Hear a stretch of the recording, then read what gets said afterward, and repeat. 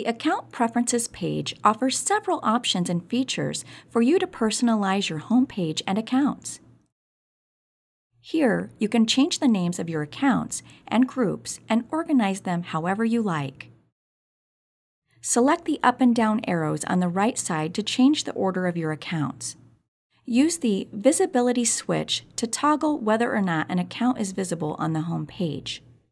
Click the pencil icon to change the name of an account or group, and click the check mark to save your changes.